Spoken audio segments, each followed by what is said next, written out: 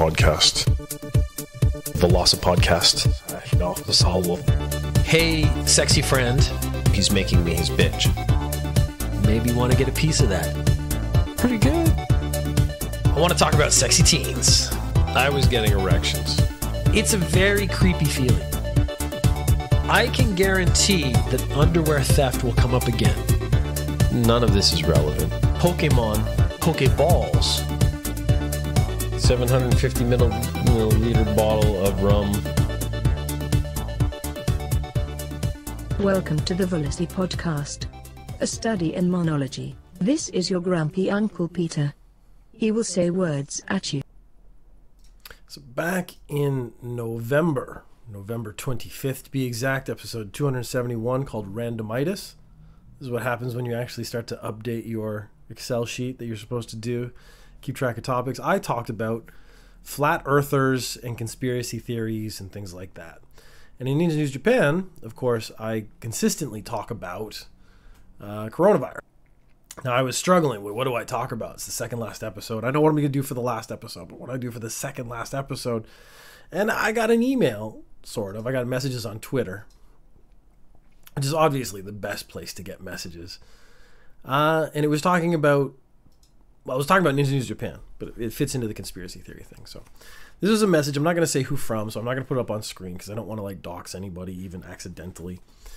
But I thought this was interesting because it's the second step of conspiracy theories or conspiracy theorists is they want to convert people.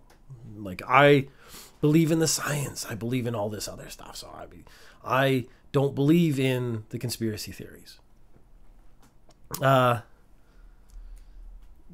People disagree with that, which is fine. But so here's the message. So, hello, Peter.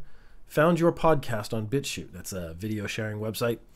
And was enjoying listening to the first few episodes, but then you started talking about flu case yearly trends and masks. I was pretty disappointed to see that you've fallen for the ridiculous, proven to be non-existent coronavirus. Now, there's already your first one. That's a heavy opener. I did enjoy that they were disappointed in me. That somehow, first of all, their disappointment would mean something to me is actually the first part. I don't know you. Therefore, if you're disappointed in me, it means nothing. So when I read that, I didn't go oh, someone I don't know is disappointed in me on the internet. So that was step one. Pretty disappointing to see that you've fallen for the ridiculous, proven to be non-existent coronavirus narrative. Now that is a pretty heavy statement because I'm pretty sure there's 1 million Americans now that would disagree. But we have to get their justification before we can make a judgment. Proven to be non-existent is tough though. I have trouble accepting that because if it's proven to be non-existent, where is that proof and why has it not come forward? Now they're going to say, I haven't gotten to the next parts, but in my episode about conspiracy theories, I talked about how many people would have to be complicit in a conspiracy theory for it to be successful. Now, coronavirus is literally worldwide. And they are talking about every single knowledgeable doctor who actually understands viruses and whatnot would have to agree to stay silent, would have to agree to say nothing. And then the number of pathologists who've come out to say that the coronavirus is not real is pretty small. And it has been 2 years, but whatever. The coronavirus narrative as well as the dangerous mask nonsense. My feelings are not important here or why I'm messaging you now. So they're not messaging here because of their feelings, which I actually think that is 100% the reason is they feel like they need to tell people the truth. So that's why they're doing it. It's not actually to make the world a better place. The reason I'm messaging you is to tell you to think, my friend. Think, think, think. Now, what everyone loves is being condescended to. As if I were too dumb to actually think my way through this problem. So what they've set up is they're disappointed in me. So disappointment comes from an authority figure if it's going to be effective, successful. So they've already set themselves up in their mind as being smarter or more authoritative on this topic. Second, they're telling me to think, which is implying that I have not thought. But that they have, the underlying implication is they have thought about this. They've thought about it more deeply and more thoroughly, which is why they know the truth and I do not. So they're trying to educate me. And again, education has to actually come from a position of a certain amount of authority, or it's not going to be accepted. Let's see how this works out. Think. So, the condescension thing. Oh, sorry. It's going to be hard for me to get past someone condescending to me. I'll be really honest. I have at points in the past talked about conversion for political parties. Primarily, we talk about the American political system because it's most prevalent in the news. So you have the conservatives. They do a lot of condescending to liberals. Now, liberals do it too, but it's not to the same degree. So you're going to see a lot more, I think, conversion from conservative to liberal than the other way. But it does seem to be a trend that once people get older and have money, they tend to fall more on the conservative side.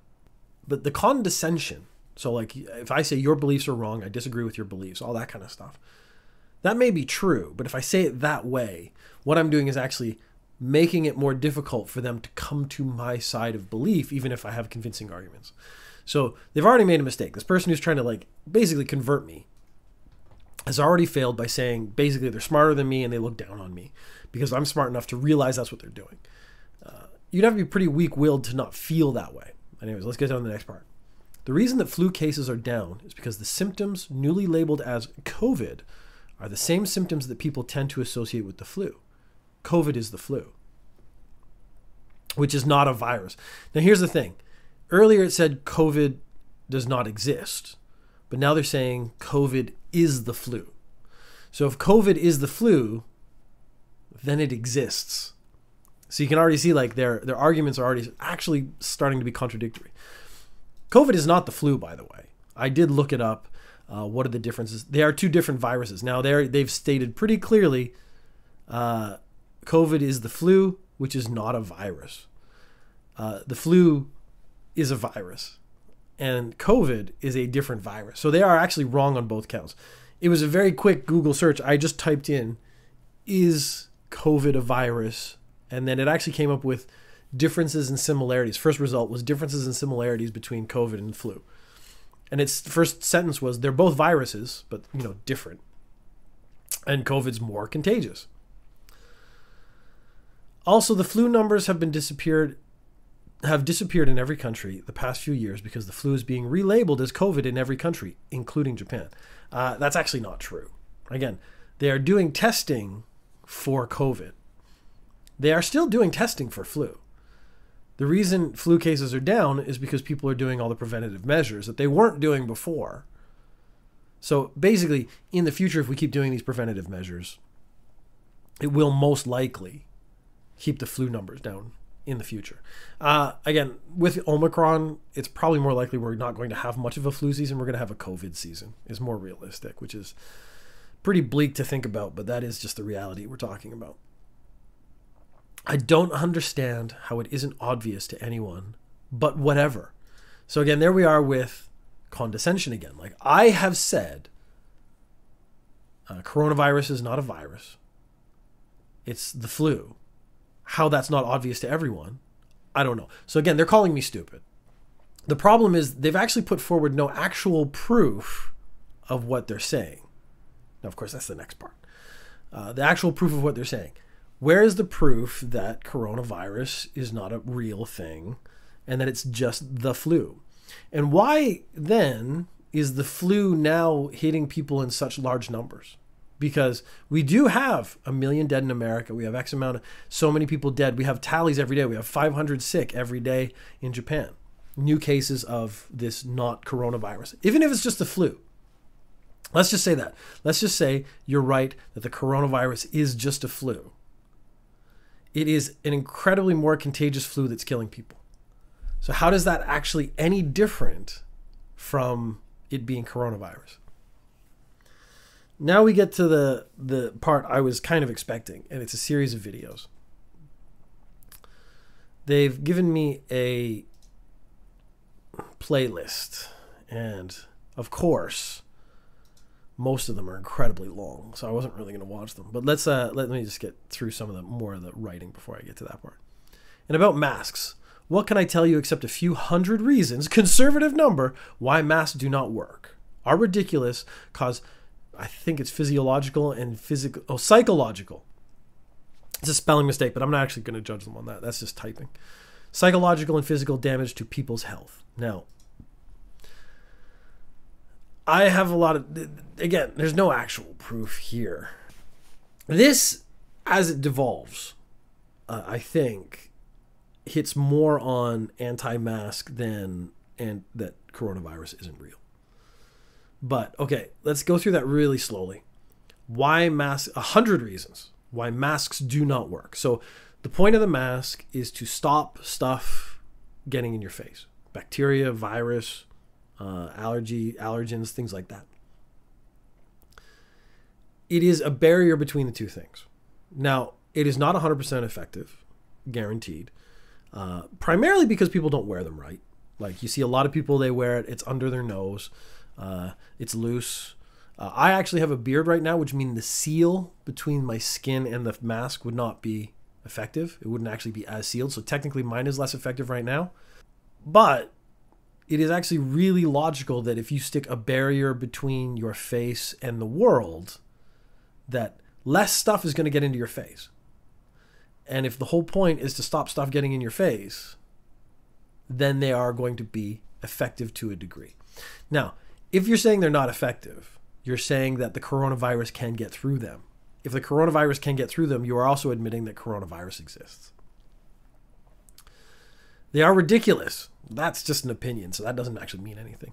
They cause psychological and physical damage to people's health.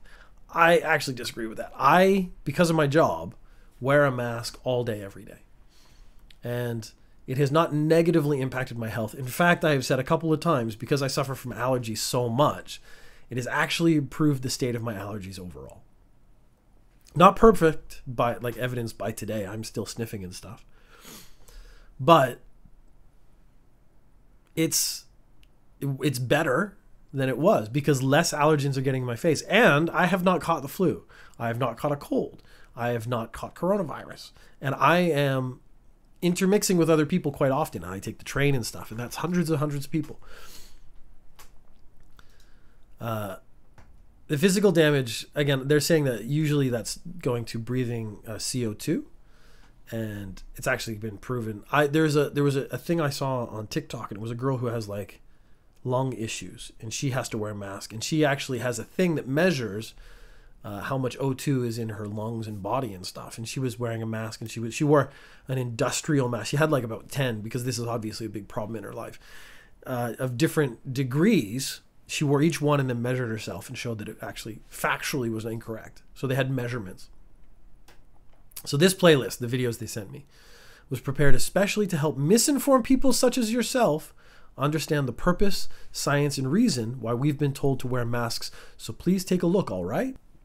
I went to the playlist. It is all just anti-mask stuff, primarily. Very little to do with coronavirus. And the actual interesting thing, it has less to do with science and more to do with the psychological and physical damage of wearing a mask. And the reasons why we've been told to wear it. So this is now getting to government conspiracy. And again, now we've hit the point where it is the conspiracy is not sustainable because this conspiracy is worldwide. Early on in the pandemic, I had a coworker who said she didn't believe in coronavirus, that there were court cases coming up in the World Court by this German guy. And I actually looked at the video, and it was pretty funny because it was like a guy with a setup no better than mine. He'd put some books in the background. And he said, like, I'm a lawyer. And I'm like, is he? And he said, I was part of this group. And I'm like, what is that group? Because, again, there's a lot of statements made, but if you don't examine the statements, they sound authoritative. But the reality is, he could be in a group of other people like him who just get together on Tuesdays and eat lunch. And they just called themselves that, and they give themselves a really fancy lawyery sounding name. I have all the evidence and understanding about what the coronavirus situation is all about. And for the most part, at least, planning, purpose, and the dire consequences we will all face if this clown show is allowed to continue. So hopefully you would like to hear more and learn the truth. And if you do then please let me know so I can inform you on the truth of the matter. So what they've said, this is a form of baiting. Watch some of the videos, and if you agree with me, let me know, and I will tell you the truth. So you can see what they've done is they're actually like, they're baiting, hoping like, basically this is like fishing. If I get a tug, then I'm going to pull in and give them a little bit more. And this is also very much like cult stuff. They want to find people who are looking for something to believe in. Give them a taste of it. Like, oh, here you can rebel against the government, which a lot of people, again, many podcasts have actually said, people are sort of naturally anti-government, naturally anti-corporation, stuff like that. But it gives you something to rebel against when your life is relatively empty. I don't rebel against the government, especially in Japan, because the government overall is pretty innocuous. They're not effective, but they're not malicious. They tend to just do things the minimum, but they're not out to make my life particularly worse. And most of the laws here are very sensible. And again, the second part of that is the condescension. Like, I know the truth. I can deliver the truth unto you if you agree with me. The problem is I'm never going to agree with this because they've never presented any evidence of the truth in the first place. And they haven't actually said what the truth is, because there's an implication that this is a worldwide conspiracy.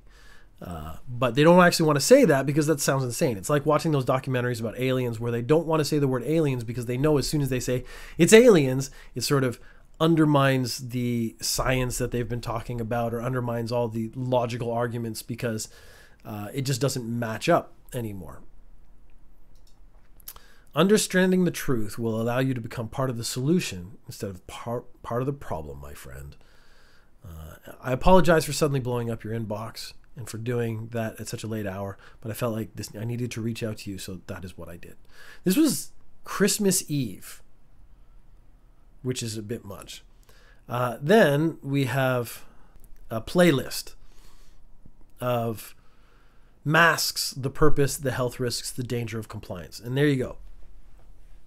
The coronavirus argument has dropped away completely from this playlist. It's just about how bad the mask is. So the first one is just called Mask Whistleblowers Tell All. It's 39 minutes. I'm not going to watch that. The next one is You're a Horrible Parent. There, I said it. The Masquerade Continues. Abuse via Dehumanization. That's 20 minutes. I was not going to watch that. America's Frontline Doctors. Masks don't control viruses. They control you. Take off the mask. It's 3 minutes. It's worth a shot. We have Dr. Mark McDonald on Pandemic Lies. Explains delusional hypnosis and offers a terrifying warning. It's 13 minutes. Harvard's still face experiment displays the serious trauma that mask wearers cause to children. Basically, that's an interesting, they misinterpreted that. So a lot of this is actually now getting not into facts about the physical damage of wearing a mask. It's in the psychological. You can see each argument, each thing has slowly shifted the goal of what we're talking about. So first it was coronavirus doesn't exist. Now it's masks are bad for you. Now it's the psychological damage of masks. But let me show you a completely unrelated social experiment. So this still face experiment is basically a child in front of their mother. And if the mother makes happy faces and interacts with the child is happy. If she sits there and just stares at the child and makes no expression, the child will start to cry. But that's because, and again, I think it's actually pretty obvious. You don't need like a psychology degree to understand it. If you stare at a kid and don't make an expression, the kid is like, what's wrong? Something's wrong. Like, did I do anything? I feel bad. Why am I not getting a reaction? That's because a completely blank face staring at you for an extended period indicates they're angry at you. So I did watch one of these short ones. Masks kill you slowly. It reminds them of the power over you. It's satanic. Coronavirus mask wearing is a worldwide initiation ritual. And then we got to this one. So I watched some of this, so I kind of know what he's going to say. Dr. Andrew Kaufman, the real reason we are told to wear a mask.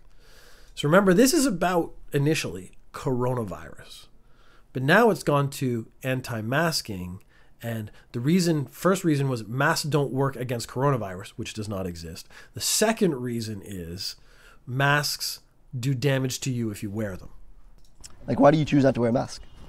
Well, there are many reasons. Masks are actually bad for your health, and there are a lot of psychological reasons I choose not to wear one. But So he starts out with masks. There are many reasons, and then he comes up with two. They're bad for your health.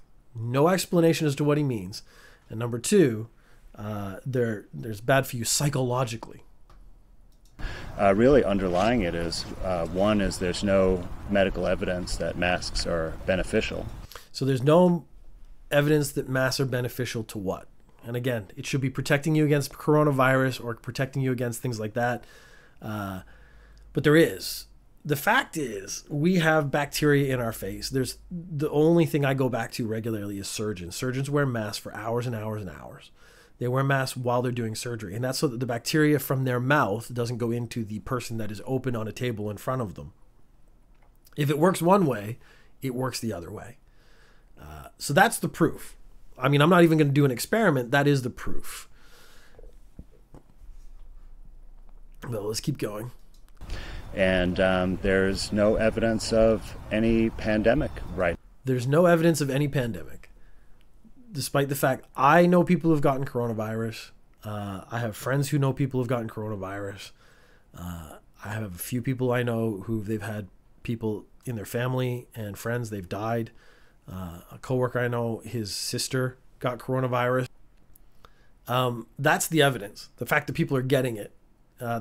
See, they're saying that this is like some kind of international conspiracy and it's trying to shut down the world. But shutting down the world, usually we would talk about economy, is not good for the economy. Like the one thing, the other article I read most often is about how this is bad for the economy, how this is like actually, they want to get the economy back on track. Japan keeps pushing forward, like, let's get people to go to travel. And that means like they give discounts for people traveling domestically, but that's spread around the coronavirus. So they're like, oh shit, we shouldn't have done that. But okay, we've only gotten like 10 seconds into this. Now, of any new disease, there's no evidence of a new virus. There's no connection that of a virus causing disease. So what's the reason to wear a mask? So he's just said that. I would really love a source. Now, the problem is when you say something does not exist, there is no source for that. But he's saying there's no evidence. I don't actually see how that's even possible to say when hospitals are full. Like 3 years ago, hospitals were not full. Now, hospitals are full and you can't go to the hospital. That is evidence of a new virus. Let's say it's not even coronavirus. There is something happening. There is something making people sick. That would be evidence of a disease. Why is the mainstream media pushing this message so blatantly that like everyone needs to wear a mask to protect everyone's safety and health? Do as I say and as I do. Wear a mask. It's that simple. Like, what's the agenda behind this if it's not true? Like, why are they pushing this message? So when he says mainstream media, again, he uses an American channel. The irony there being, that I don't know what channel that was. It was probably CNN or something. But then you have Fox News and the opposite, who say the exact opposite stuff. They say, don't wear a mask. Don't do any of this stuff. That is just as mainstream as the video clip they just showed. Well, specifically about the mask, I think there are a number of reasons. Primarily, I think it's to separate people from each other, right? Because this is built on the social distancing. So now we've gotten away completely from diseases. We've gotten away completely from the fact that coronavirus doesn't exist. Because again, if you take them at their face value, what they're saying is it doesn't exist. So there's no reason to talk about what is this about. It's about controlling people, keeping them separate. But I'm wondering what the benefit of keeping me separate from other people is, which, okay, let's stick with them and see if we can get to the end of this video. And the lockdown procedures, right, where we basically required people to stay at home and not interact with others. And they've required people to stay, 6 feet apart. And the masks then came after that. And, when you come across someone who's wearing a mask, you can't read their facial expressions. Let me be honest. If you come across me without a mask, in just like out in the open, you cannot read my facial emotions because I have no facial emotions. I have resting, non-emotional face. I don't know if there's a word for that. It's not bitch face, but it's like completely blank. I don't smile. There's nothing there. The mask is not changing that at all. you can't communicate effectively. So it really serves to separate people. But I believe there are other underlying, maybe more esoteric significance of the masks as well. Masks are used in initiation rituals. So this is, now we've gotten to way on the other side where they're talking about some kind of like conspiracies going a step further, initiation rituals. And perhaps you could envision this process as initiation into a new type of society, and that the participants are actually going through that process as part of it. So they've said that people who wear masks are being initiated into a new society. And so the people who don't wear masks are being resistant to that. They are,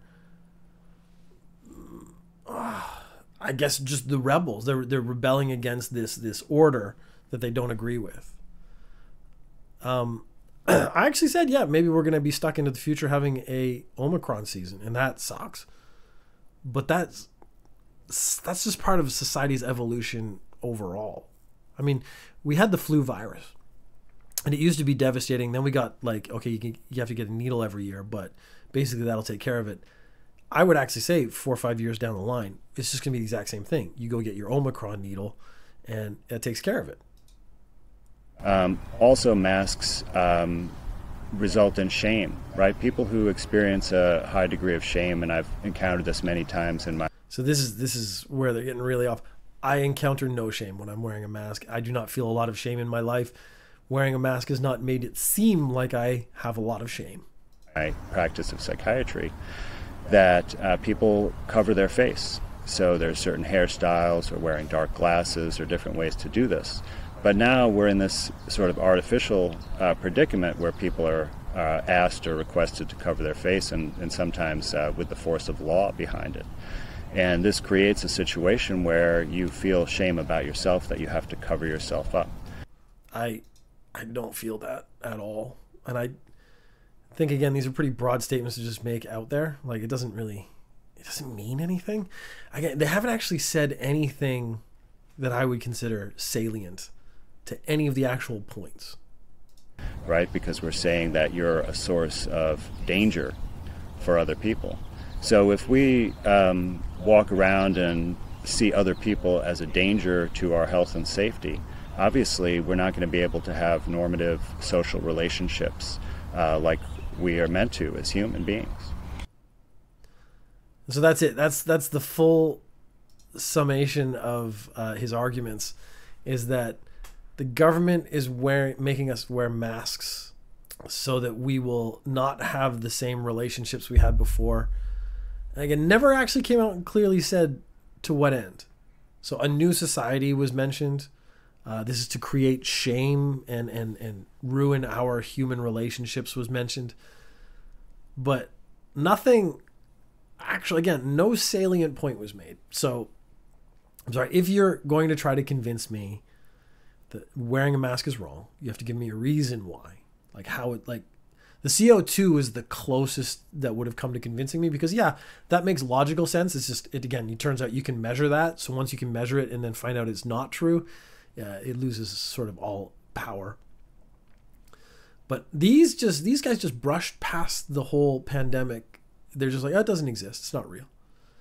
And if you want to take them at face value that it's not coronavirus, it is something. There is something happening because there's something putting people in hospitals. There's something that's making people sick. And that is pretty weird. I did also get a message from people arguing about flat earthers. I've talked about flat earthers a couple times. I talked about one of the conspiracy theories. I think that was the actual topic, was that flat earthers don't think Australia exists. And the message included, you seem intelligent. And then later on it said, flat earthers are generally above average IQ. Which, again, basically what they're saying is, you clearly think you're smart or you want to be smart. Well, people who believe in flat earth theory, they are smart because they're critical of things they're told. But again, just blanket statement. You get X amount of flat earthers in a room, and I bet they are of average intelligence, because that's just how that number works. You can't all be above average intelligence, because if you are all above average intelligence, then you are just average intelligence. And that is an argument that people get confused very easily about. On a subreddit called Am I the Asshole? And I have talked about fandoms a few times, but this was really interesting. Am I the asshole for yelling at my mom that I hate Harry Potter and to let me live my own life? So I am too old to be part of the Harry Potter fandom. Like, I know people my age are, but when I was older when it came out, so I wasn't invested in it when I was young, so I didn't grow up with it. Whereas the people who are having kids now, so like this family here, they probably grew up with Harry Potter.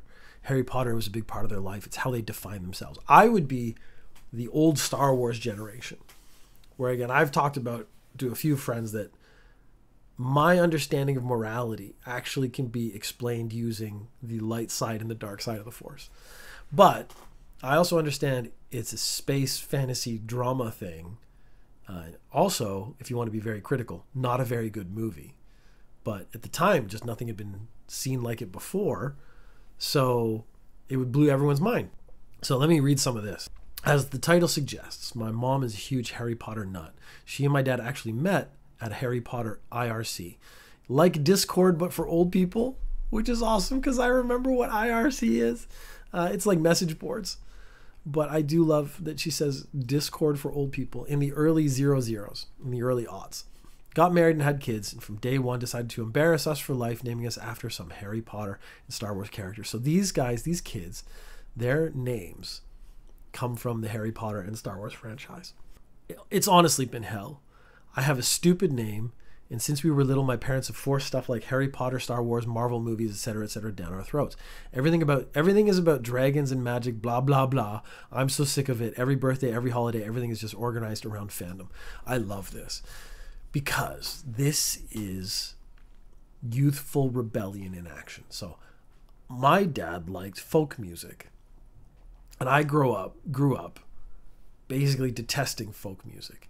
Although there are a few songs, because he played them so often in the car, like you actually start playing The Gambler, I can sing along even though I do not like the song The Gambler. Kenny Rogers is not my kind of music. But my father never forced anything on me, so I never felt angry about it. He certainly didn't call me Kenny. So that kind of stuff is where I feel that my parents were more normalized. These parents, though, they're like, if they had a daughter during season 6, they would have named her Khaleesi and then regretted it 2 years later when Khaleesi goes crazy, but whatever. So just like every Christmas, the days leading up to Christmas, we have to sit down every night and watch Harry Potter movies. So it's like whatever, 7 movies. They probably the 7 nights before Christmas, they watch one every day. It's so fucking boring. And I understand this feeling. Being forced to watch something that your parents like is not fun. So I've certainly tried to get my kids into some stuff. Like I wanted to go see Shang-Chi, and I was like, hey, to my son, do you want to go see it? And he was like, yeah, whatever. And he just didn't care. And then I tried to choose a couple of days, and he was busy because he has like swimming and stuff. And swimming's more important. I realized like I can't force him to go because then he won't enjoy it, and I want him to enjoy it. So I have my fandom, and I do love this kind of media and stuff, but I also understand that it's just, movies. So I don't want to impose upon it on other people like it's important. And that is the bit that people who fall into love with fandom don't understand, is that this is not important. I can usually get away with knitting or drawing on my iPad during this, but this year my mom was like, let's have a technology and distraction-free night every night. But what she's saying is not true, because whatever you're watching that video on is technology. So she's just saying, watch the movie, put away your iPad, put away all your other stuff. But the knitting is not technology, so it would have been fine. I arranged to go over to my friend Missy's house instead for like 2 nights. Missy's family is normal and likes things a normal amount. That's the important part, a normal amount. So they probably like Harry Potter, but they're not going to like watch it every night, every year, and they're not going to force you to watch it, and they're not going to make your life miserable because you don't want to watch it. My mom got really mad and started talking about how it's a family tradition and how I'm basically rejecting her, and went on her whole thing about how you wouldn't exist if it wasn't for Harry Potter, which is a terrible thing to say to a kid.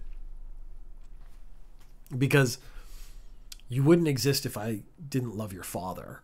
Something like that. Maybe more true. The fact that your father and I love each other and that's heavily based in Harry Potter, that's one thing. But Harry Potter didn't will this child into existence like God did with Jesus. Although it would be really cool if they did. I finally had it and just yelled, "Nobody cares that you were a big name in the Harry Potter fan club. I don't like Harry Potter. I don't like Star Wars. I hate Marvel movies. They're all so boring. Please let me just have my own interests." Which is absolutely fair. Since we've gotten to the second last Velocity podcast, I don't feel bad saying once again, I have done judo my whole life, and it's a very big part of my life, and I love judo. And a lot of people in judo ask me why I have not put my son in judo. He's a big kid, so he'd probably do really well. And I was like, but he doesn't want to.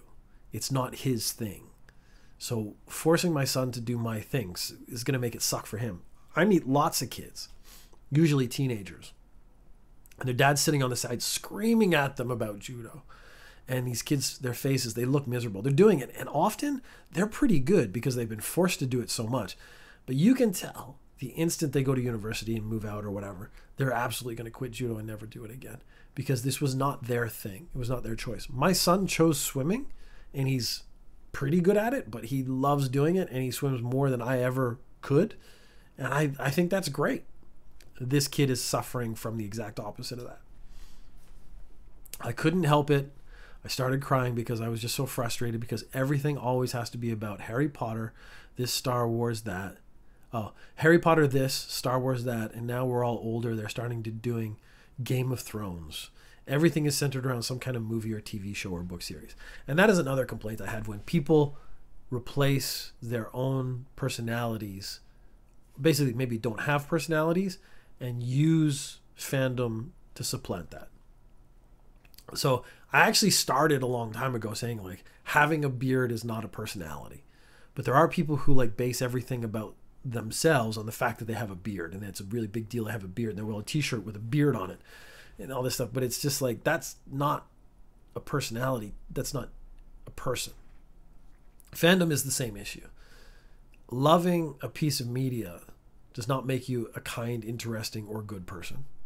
And I bet they're being negative to people who don't feel the same way about their fandoms, which is, again, what's happening here with their own kids. Just once I want my family to band around something that doesn't have to do with media or these nerdy things. We live in Utah where there are 5 national parks, and even though I ask every year for my birthday, I've never been to Arches. I don't know what that is, but I assume it's part of a national park. That's ridiculous.